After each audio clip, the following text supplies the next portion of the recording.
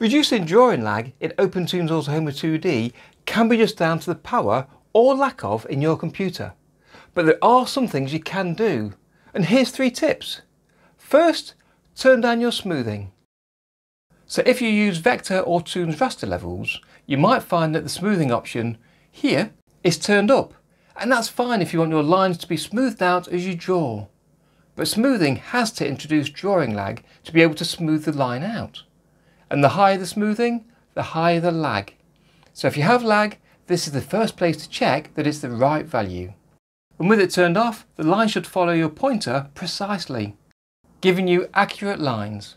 But this will include any hand wobble that you might have. So to smooth out any wobble, just turn it up a little bit and then your lines will be smoother.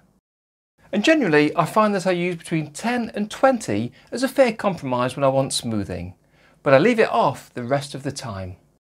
So tip 1 is, check the smoothing setting. And in fact, it's good general practice to check out all of the options on the options toolbar for each tool when you use it for the first time in a session, because you might have needed different settings the last time you used it.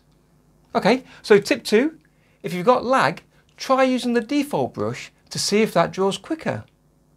So it's fun to use the vector and my paint brushes. They can give your lines character and can help while adding texture to your drawings. But they can sometimes run a little slower than the default brush.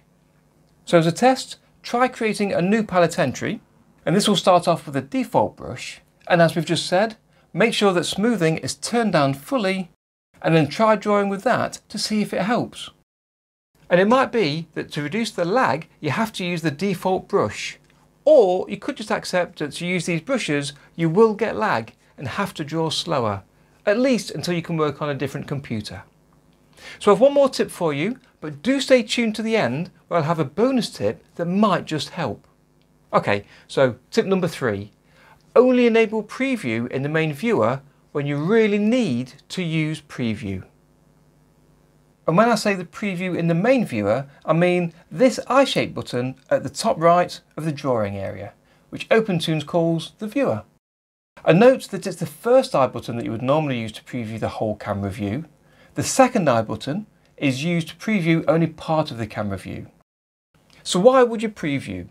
Well, it's a way to see any effects that you've added, to calculate your vector lines and render them, and for OpenToonz to cache all of this so that your animation plays nearer to the full speed.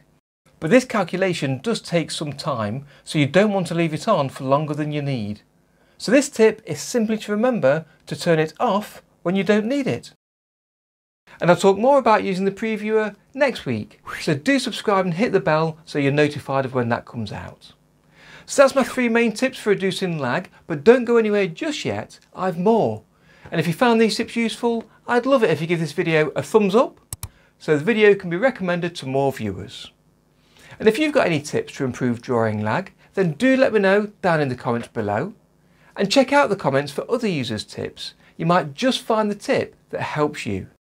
So one final tip is that some features of OpenToonz take advantage of your graphics card.